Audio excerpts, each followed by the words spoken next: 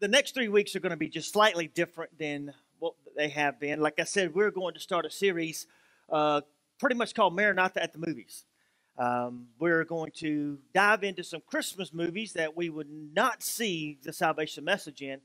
And I'm going to pull some things out of it that's going to direct you towards the cross. Now, as you watch the movies, you're not going to, that has absolutely nothing to do with salvation. Oh, it does not. But you know what? God can use anything for his glory. Now, with that being said, there are certain copyright laws that we have to abide by. So we are streaming. However, if you go back and watch, or if you're watching online now, if all of a sudden you get this little pop-up screen says technical difficulties or hang tight, that just means we cannot show the videos online. We can show them here, but we cannot broadcast them. So there are going to be some different things that's going to happen.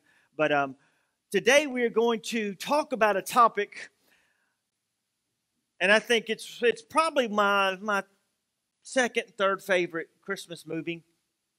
But I titled this, Are You Fighting Your Destiny? Are you fighting your destiny? Now, we got a couple clips, and we're going to have Brother Joe man our projector today. And if, Brother Joe, if you would, go ahead and start that first clip for us.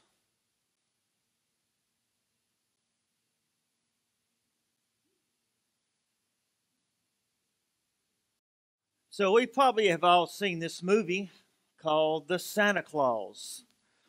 Now, in this movie, we have watched it, and we've seen it, and we've gone through it, and we understand that there's some things that happen in this movie.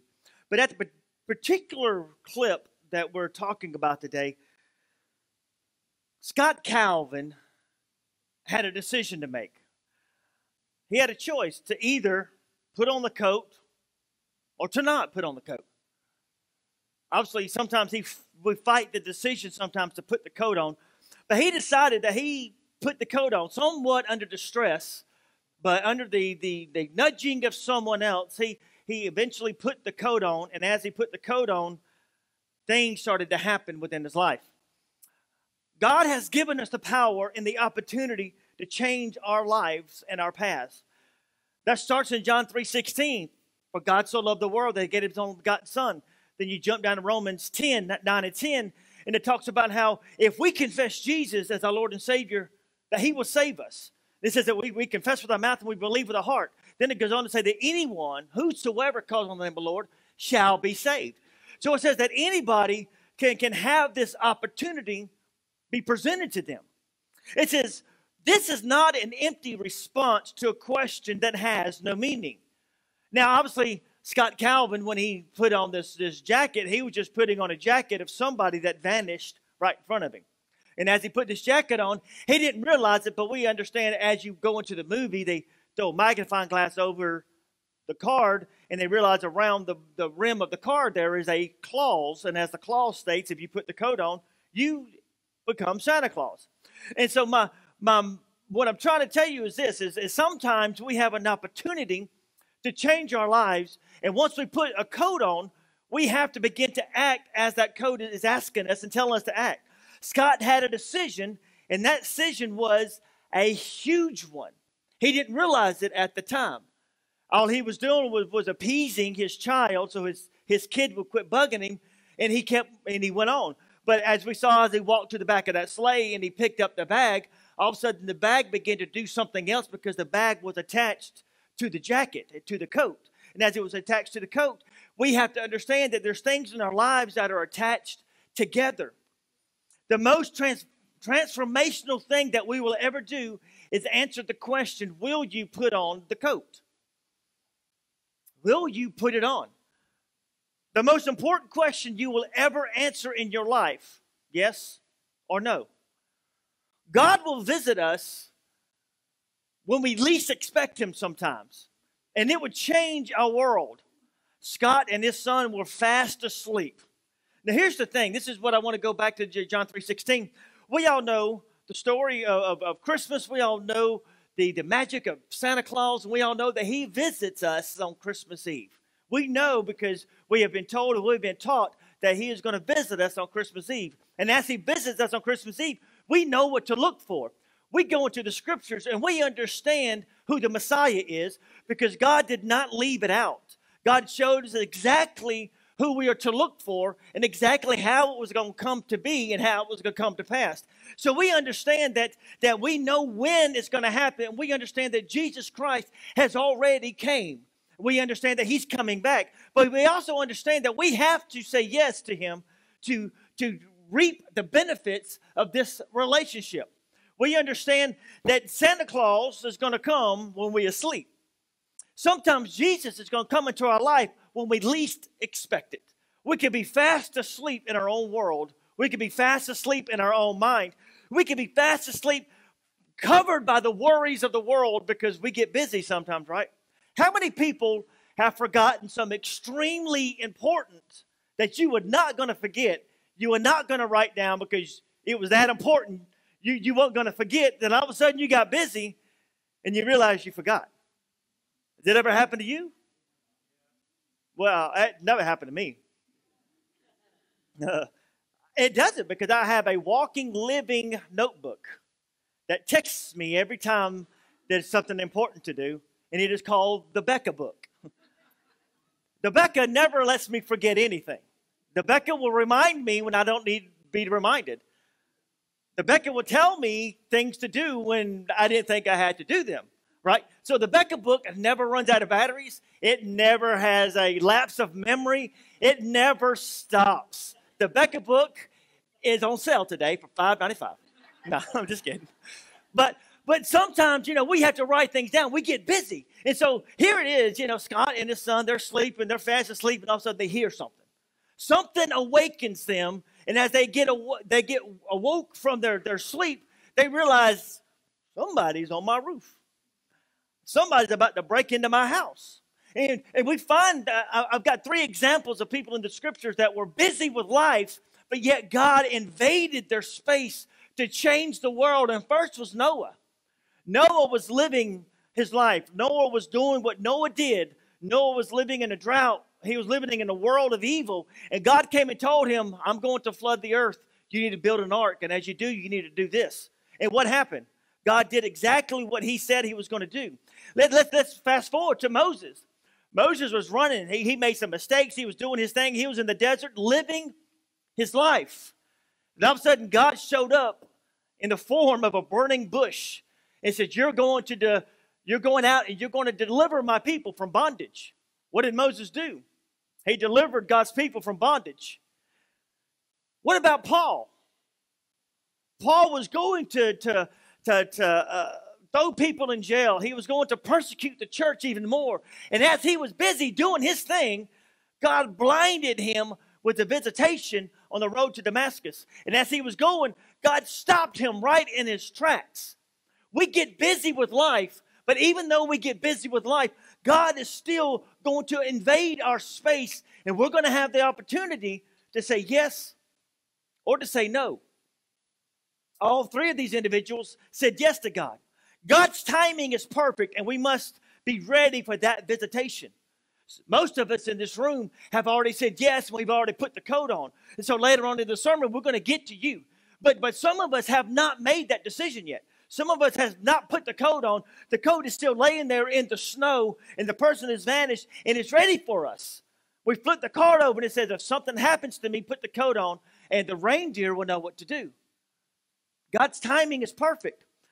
God did not ask us if he could visit us. He told us he was going to visit and give us an opportunity to change our life and to change our future.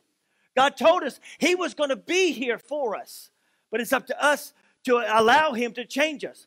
God did not ask if we were ready.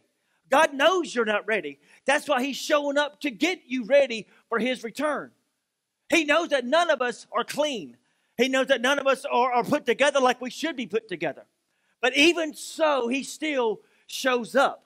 Even so, he still stops us in our tracks and makes us.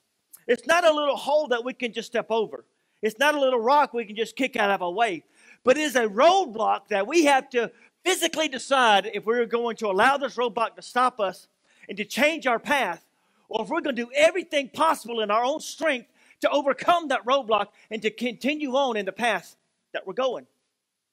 It's up to us God did not wait until morning when everything was ready, when you had your suit on, when you had your hair brushed out of your face. God did not wait until you was ready to understand what was going on.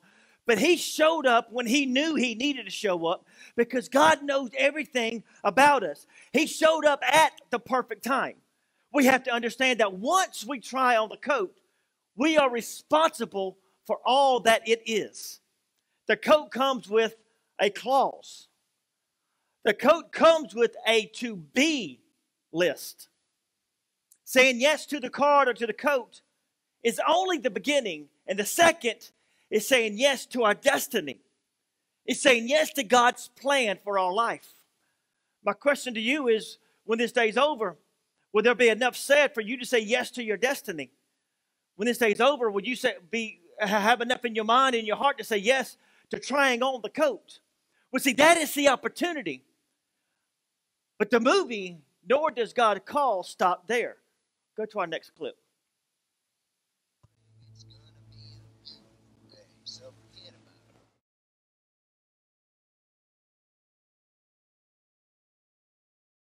Old Scott, he didn't know what he was getting into, did he? You see, we have an opportunity, and then once we say yes to the opportunity, once we accept that opportunity, change begins to happen within our life.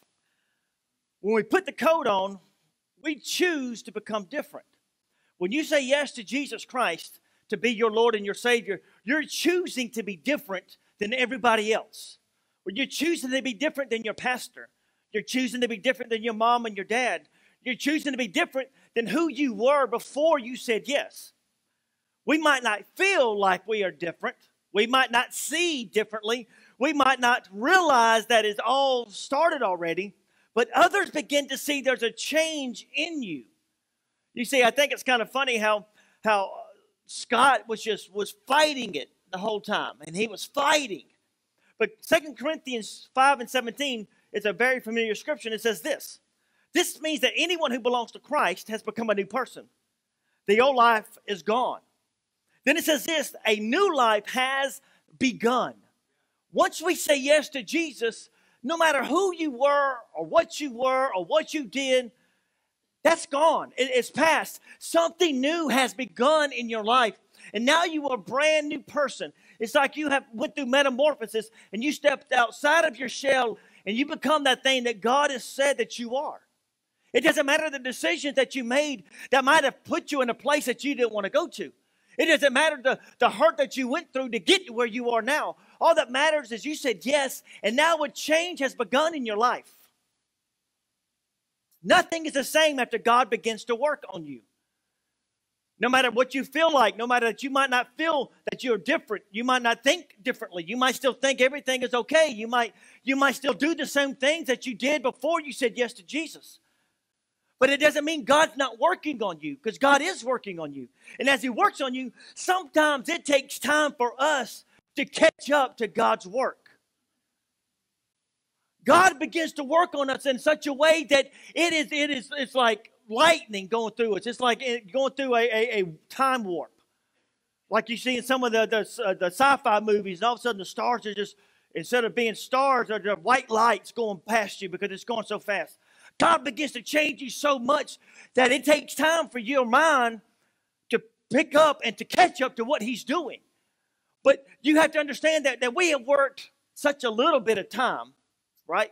Some of us are 45, some of us are 80, some of us are 17, some of us are young, but we've had this little bit of time to make out who we are. But we understand that God knew this day was going to happen. So He's had eternity to understand that this day was going to happen. He's had eternity with us on His mind, knowing that we were going to come up to a point of time to where God was going to change us. Either we was going to say yes, we was going to say no. But sometimes it takes time for us to understand what God wants us to do. Sometimes we are encouraged and we're pushed into, not necessarily, that's the wrong word, we're not pushed in, but we're encouraged to accept Jesus as our Savior because somebody has changed our life and made an impression on us. We understand that God is good and God is going to change us and help us. And we become saved, we become Christians, and we start acting like those people that they inspired us to become a Christian. You ever done that? I'm sure every one of us have. well, my mom and my dad, they were the best. I'm going to be just like mom and dad. And we started acting like mom and dad, but God didn't call us to be mom and dad. God didn't call us to be the youth pastors. God didn't call us to act like our pastor. He didn't call us to act like our Sunday school teacher. God called you to be you. And as he called you to be you, we have to understand that he's going to begin to change us. Psalms 139:13 says, you made all the delicate inner parts of my body. You knit me together in my mother's womb. He understood what you were going to go through. He understood what you was going to need. He understood what he needed you to have to fulfill the destiny he created for you. I can stop for a second. Take my breath. Let that sink in. He knew what he needed to place in you to fulfill the destiny that he created for you. Some of that stuff he needed to place in you was some of the hardships that you had to go through. Some of the loss that you had to suffer. Because he knew that how you were going to react once you allowed his grace and his mercy to wrap itself around those things to get you to where he needed you to get to so you could perform and live in the destiny that he had created for you. Does God always do bad things? Absolutely not. Does he want harm come to you? Absolutely not. But he knew the decisions and the path that you were going to take. He knew what was going to happen. And because of that, he knew where he needed to be in your life to change that from bad to good, just like he did with Joseph. God does not have to read an instruction manual to fix you. God does not have to bring out the steps 1 through 45, A through Z, to make sure the right screw goes into the right place so this thing don't fall apart. Right? Don't you love that? Don't you love you? Oh, it's a little box, right? I mean, little. It weighs about 5 pounds. You carry it under one arm. You open it up, and there's 87 pieces to put together something that you can put a flower on. And you realize if you miss one spot, one step, one piece, one screw, that whole thing can fall apart. But see, God's not worried about reading the instruction manual because he wrote it. He designed you. He's the engineer that put you together, and he doesn't need somebody to tell him how to fix you. He doesn't need somebody to tell him how to put things in the right place. He created it. He understands that. Sometimes it takes an outsider to get us to see what's up. I love that scene. Scott's sitting at the soccer field on the bench watching this kid play soccer.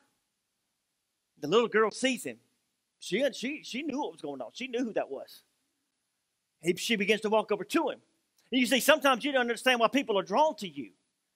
But they see something in you that you have not accepted or seen in yourself because they feel God working in you. You might not understand it because you haven't accepted it, because you don't want that to be your destiny. For whatever reason, you don't want that. So you're pushing it away and you're not seeing it. But yet the little girl saw who Scott Calvin was becoming. She understood who Scott Calvin was. And as she saw him, she was being drawn. And she sat down and she kind of kept her distance just a little bit. And she saw it. She scooted a little bit. And then it got to the point to where she got so close. Don't you love it when somebody gets so close to you? And you're trying to ignore them. I got my bubble. Stay out of my bubble. But as soon as your bubbles pop, you understand, and your mind can't go to nothing else but that person's inside your bubble. Right? You know what I'm talking about. My little girl, sometimes she'll get up in the middle of the night, she'll come sleep in our bed. That's fine. We know we're trying to break her out of that. It's time for her to be a big girl. But sometimes, and she's done it recently because we're whatever reason, but sometimes she comes in the bed, and sometimes she's an angel when she sleeps. I mean, she don't move. Sometimes she is sideways. She's kicking. She's throwing the covers. You get an elbow or a hand flops like this, and it wakes you up. She's pushing you. This little 30-pound little girl is pushing big old daddy off the bed, right? Sometimes, and the thing is when I know she's there, now I can't go back to sleep because she's in my bubble.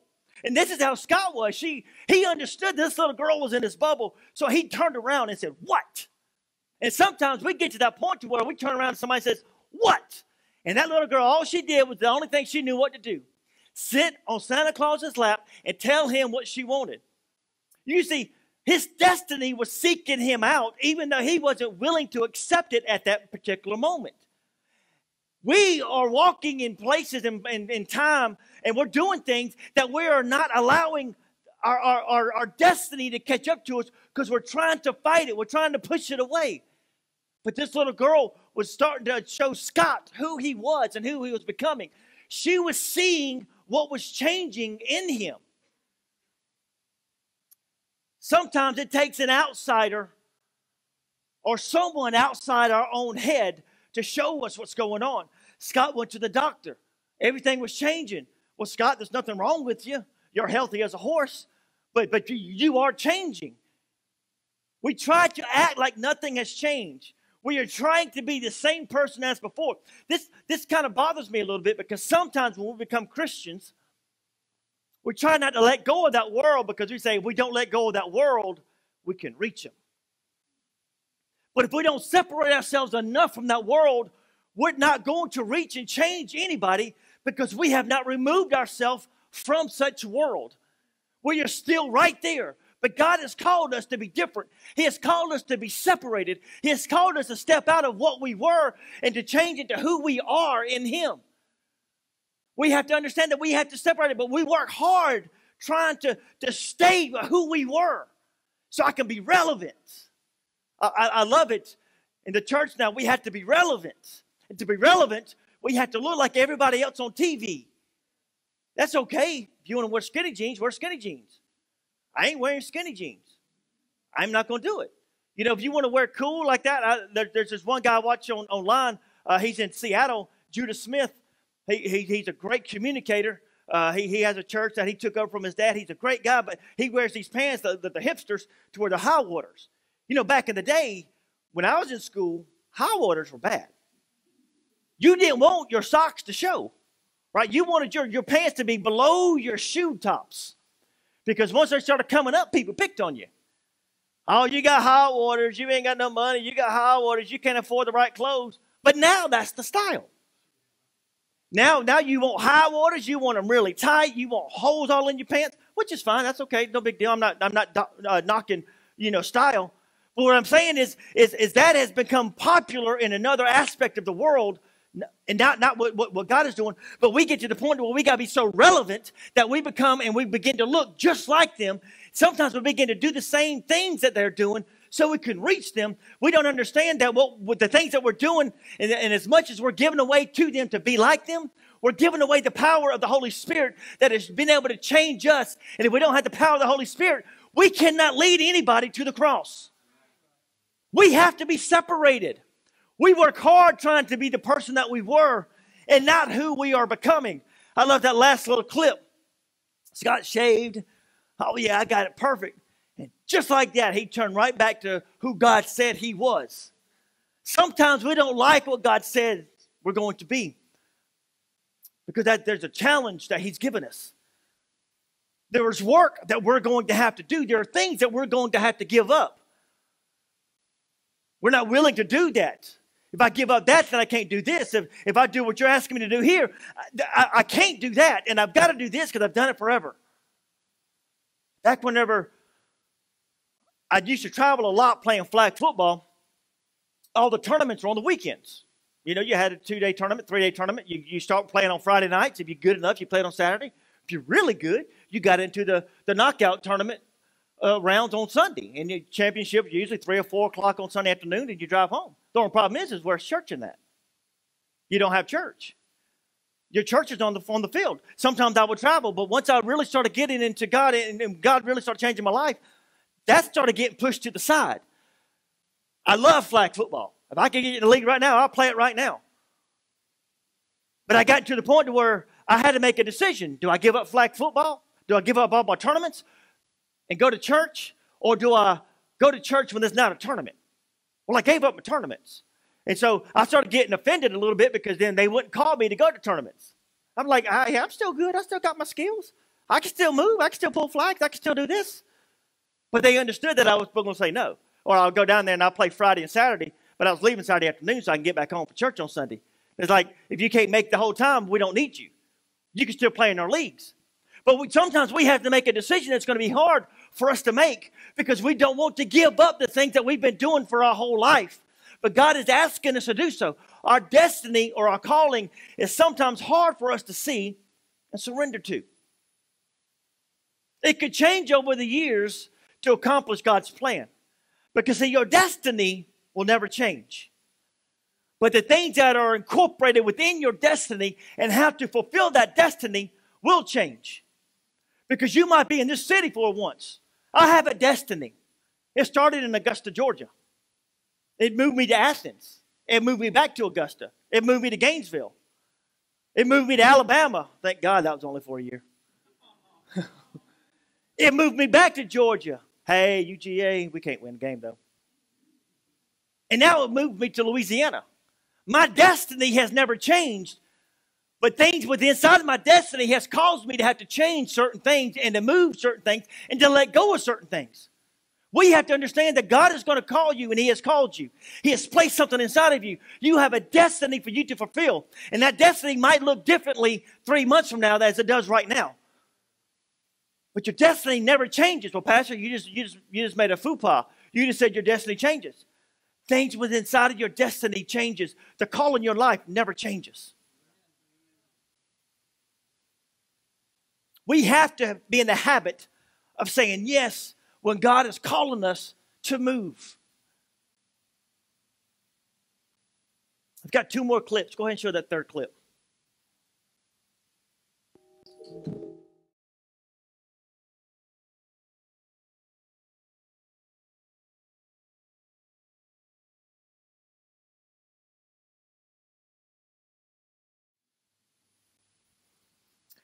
You see, sometimes we have to begin to believe in what God is calling us.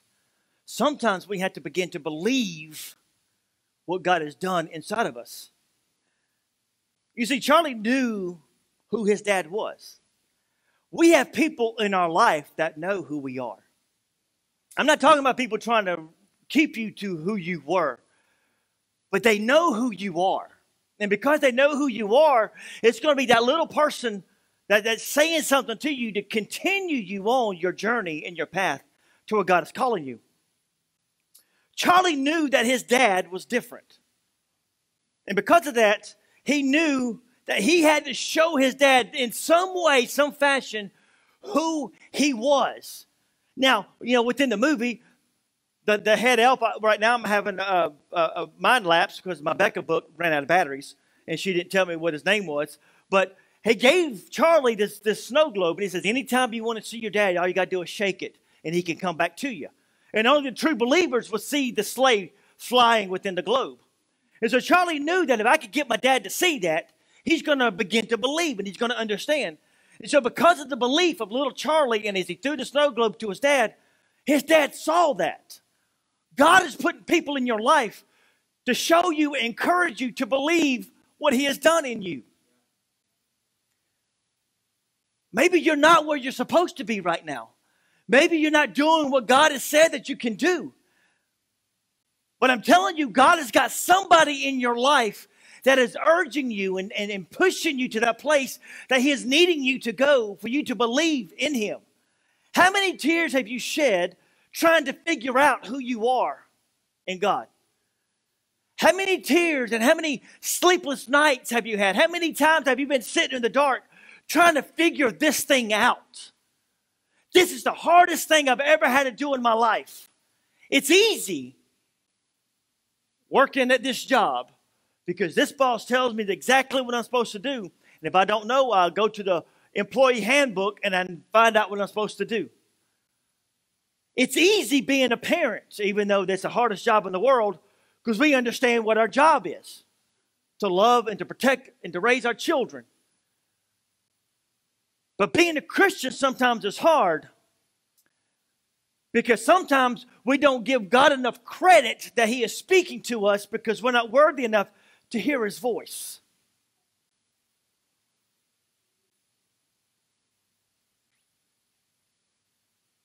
Is this really what I'm supposed to be doing? God, really? Are you serious? This is me. You know what I did. How can I be worthy enough to fulfill the call that all these people are saying that are on my life? Because God knew you and He created your destiny just for you. He knows who you are. And He's put people in your life to help you believe that. But the only way to believe that is just that. You have to believe what God has done in you. You have to step out of what you were and to step into who you are. You have to begin to allow God to change you in a way that now you believe it. And you understand that you can do something in this world. What would happen in this movie if Scott Calvin decided, I'm not doing it? Christmas would stop. Kids would have broken hearts. What would happen if we continue to sit on the pews and tell God, no, I don't have what it takes. I don't believe in myself. I can't do this. What's going to happen? The same thing that's happening right now in our church world. The church is going to continue falling apart. People are going to continue walking away from the message that can change their life. People are going to walk the streets in hurt and heartache, not knowing there is a solution inside these small walls. But because we won't get out of the pews and get out of the building and believe God will use us. There's one more clip. Joe, go ahead and show that. Mm-hmm.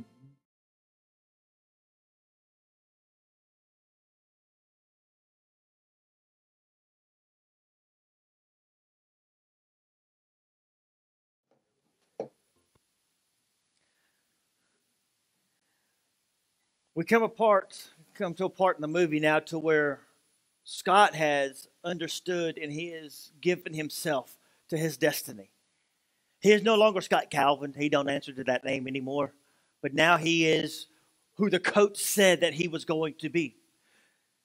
We finally see ourselves as God sees ourselves once we understand the change that has happened in us. But until we understand the change that's happened in us, we will never see ourselves as God sees us. But once we do, when we begin to see who God sees, we begin to believe in who we are. But until you begin to see who God sees and who He says you are, you will never believe in yourself. Once we see ourselves as God does, nothing can change our mind. Just like that scene showed. Santa Claus is putting the stuff under the tree.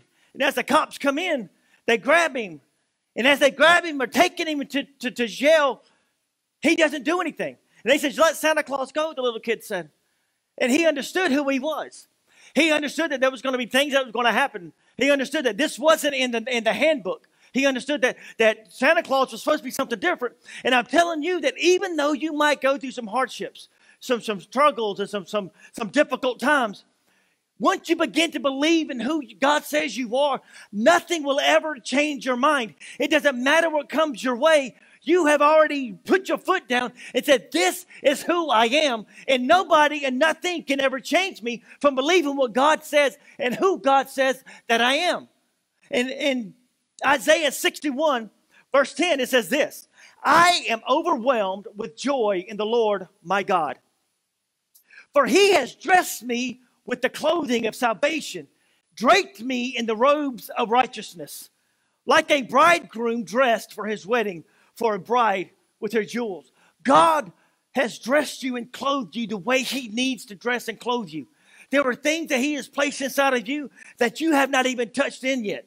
You might have been pastors for a long time. You might have been a Christian for 40, 50, 60 years. But I'm still telling you, there are things that God has placed in you that you have not tapped into yet because it has not been time. But I'm telling you, the time is coming when you're going to tap into this and you're going to begin to understand exactly why things happened the way they happened in your life. God is not, He's not made a mistake when He wrote your story. God did not make a mistake when He brought you to this earth at this time. God did not make a mistake on the day you put on the coat and had to make the decision, yes or no.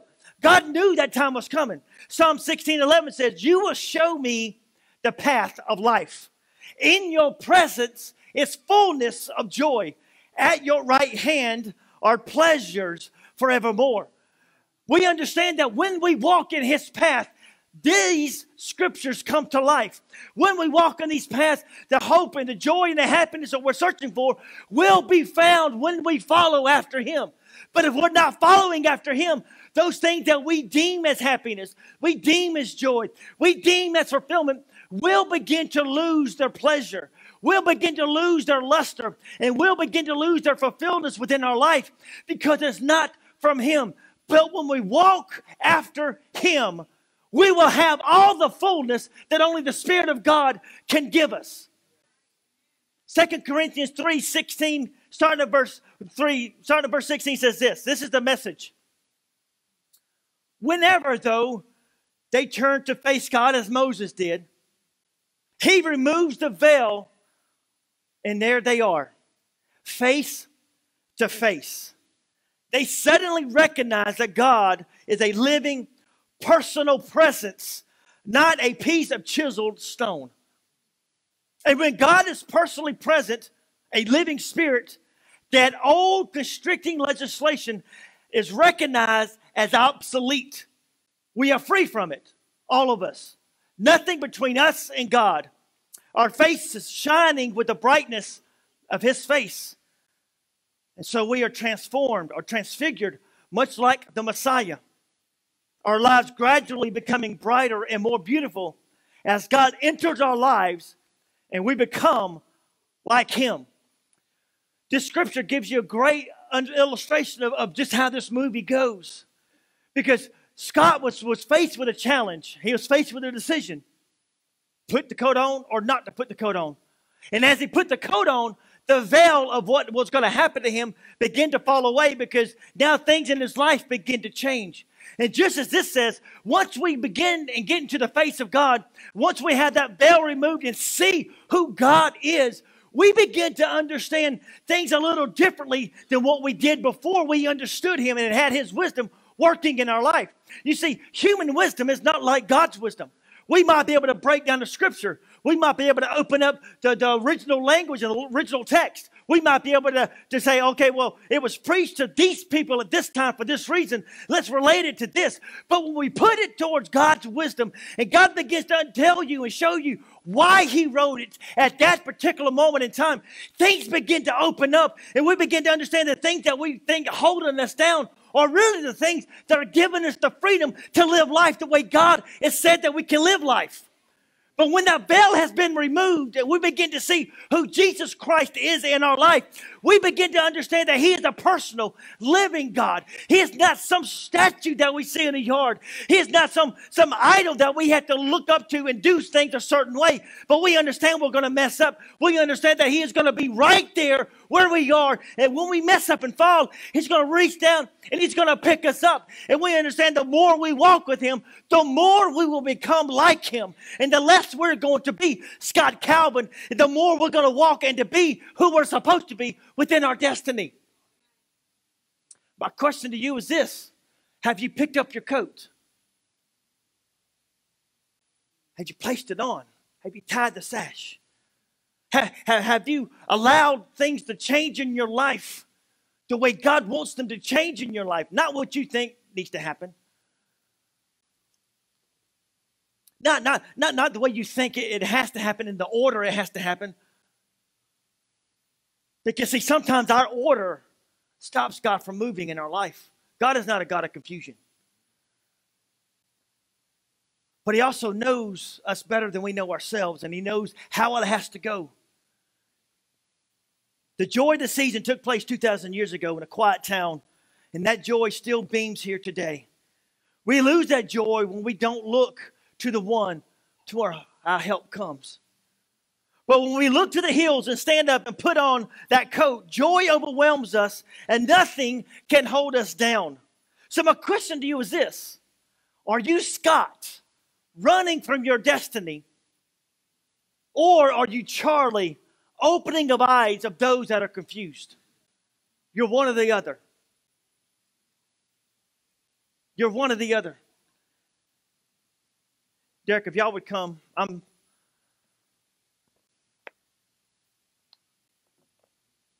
My question is this.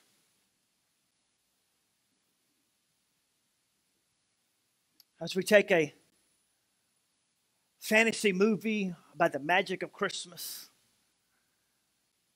and every one of us has probably seen that movie, and we probably sat back and laughed at that movie. And obviously, I've got the DVD at my house, and I was watching it a little bit last night, and I've got some other stuff that I like to watch. There's some old Christmas stuff I watched as a kid that I found on DVD that my wife went on and didn't watch with me. That's just so stupid. But it's mine. It's my childhood. It makes me think of when life was a lot easier, because it's easier when you're a kid, right? You don't have a lot of responsibility. You just do what you do. Mom and dad can take care of everything. But as I begin this series, I really felt that this was going to be the kickoff. Are you running from your destiny?